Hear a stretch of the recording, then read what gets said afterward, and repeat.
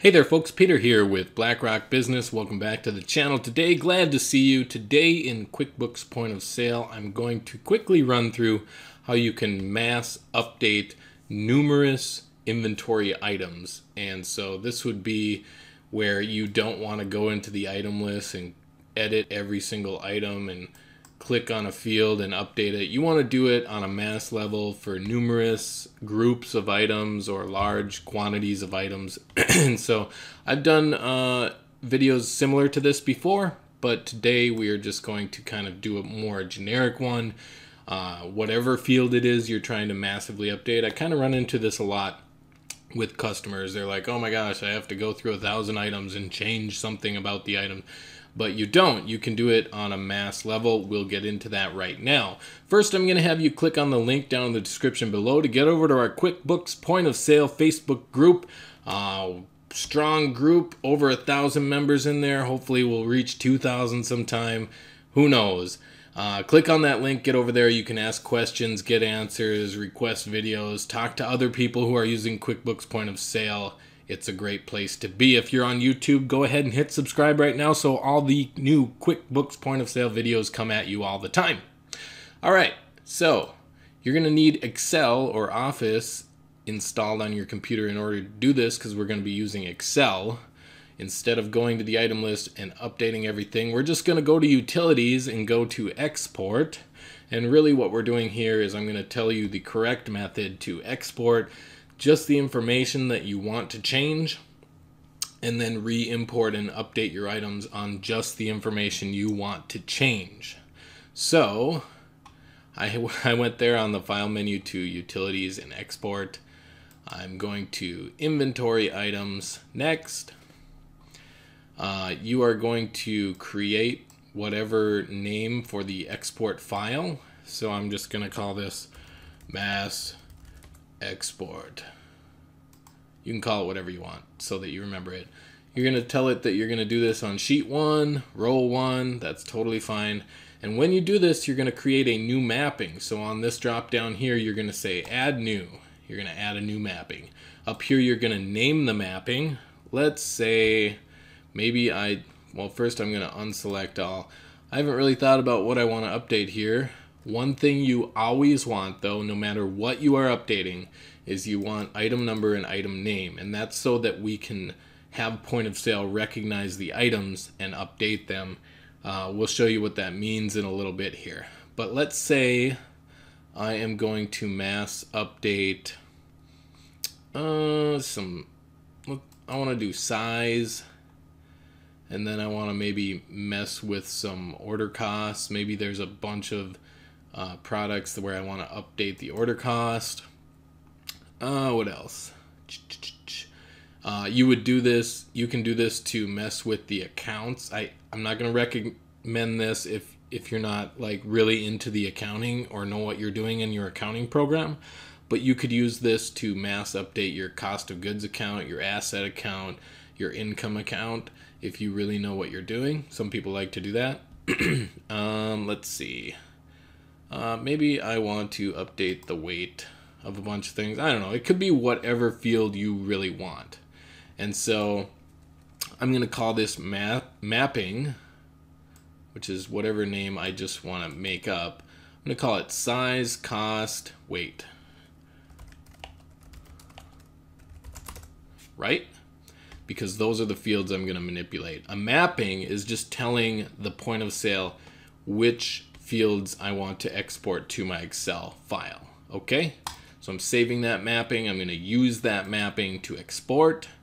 I have 144 items in here. We're going to export them. And it's going to pop open Excel with just those columns you can see here. So I'm going to come down and I'm going to be like, okay, I forgot to enter a cost for this whole slew of jackets. And these, all the different sizes, are going to cost me, let's say, maybe I pay $17 a piece. Now, when you're doing a mass update in Excel, the really cool thing is you can type in one field, you can type in the number you want, and then I just grab this bottom right corner here and I pull it down, and I'm going to overwrite this one as well. There, it just changed them all to 17. So that's something I wanted to do to the jackets. And then for weight, oh, maybe these all weigh, 4.5 pounds or something like that. So I'm going to update that as well. There we go. And then over here, this one, these different ones are all going to be 12 pounds for some reason. I don't know what a thinger is, but that's that. And you can just go through your Excel sheet and, update a lot of different things. Oh, come on.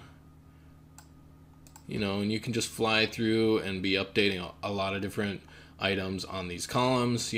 Obviously if you're trying to update something else, like I had a customer the other day and they had put all the vendor SKU numbers into, what was it? It was either the description or they had put it into another field. But I felt like the vendor part number that they were putting in this certain field, maybe it was a custom field, that should have been put into the ALU field.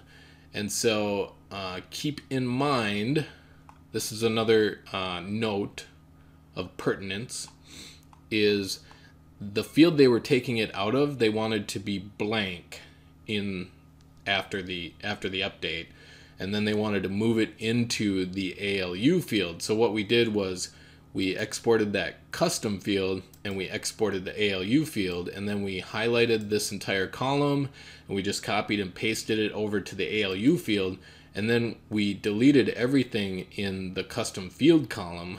And I'll show you in a moment on the import, you want to tell it whether or not to pay attention to blank fields. I'll explain that in a minute. All right, so I'm going to save this. This is my mass export. I saved all of everything that I changed there, and now I'm going to come back. I'm going to go to Utilities and Import, and I'm going to hit Next. Got inventory items again. Now, we are not using the default template. We're using an Excel sheet that just has certain columns, so we're going to say Custom File. First, we are going to choose our, I think it was called, wow, these are huge. It was called Mass, or where'd it go? Mass Export, there it is. And so we're going to say, hey, we're doing sheet 1. Data starts on row 2 because row 1 is the column headers.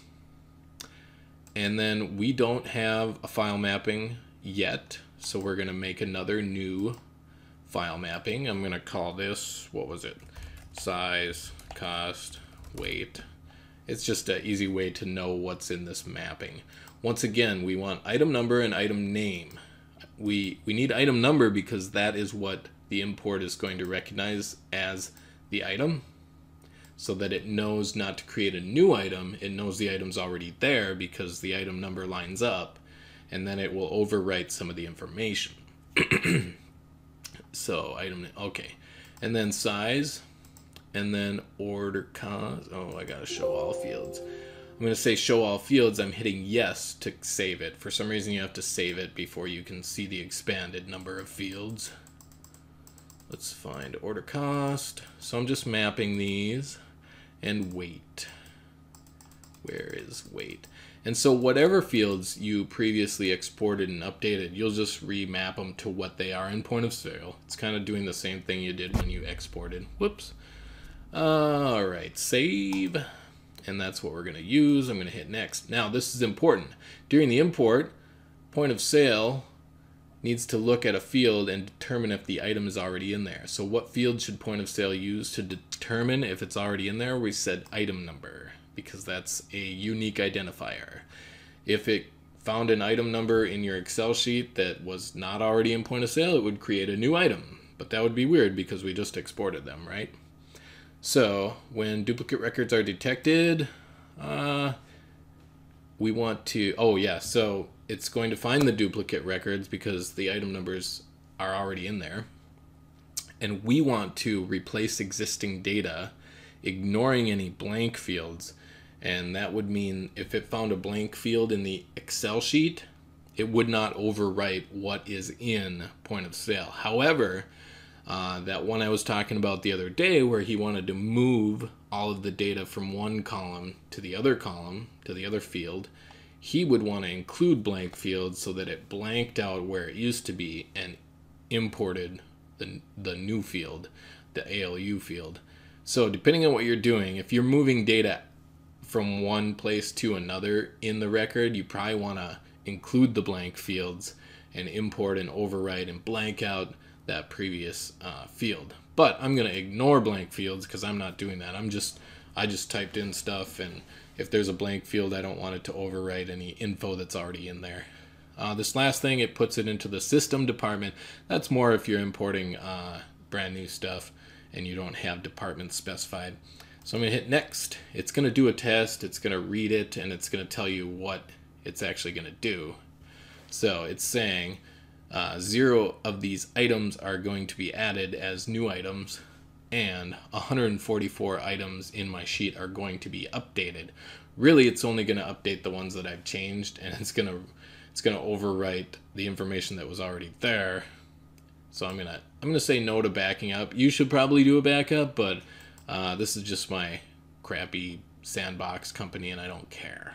So I'm gonna hit import. That's just to save us some time. So these items were now updated. I'm gonna close, we're gonna head to the item list, and if I look at slim such and such a jacket, if I don't have the columns out here, so I'm just gonna hit details on one of these, and we can see that the order cost has been updated to 17, and whatever else I changed when we were in there should be updated as well. It wasn't size. I think it was other items I actually updated. Style thinger.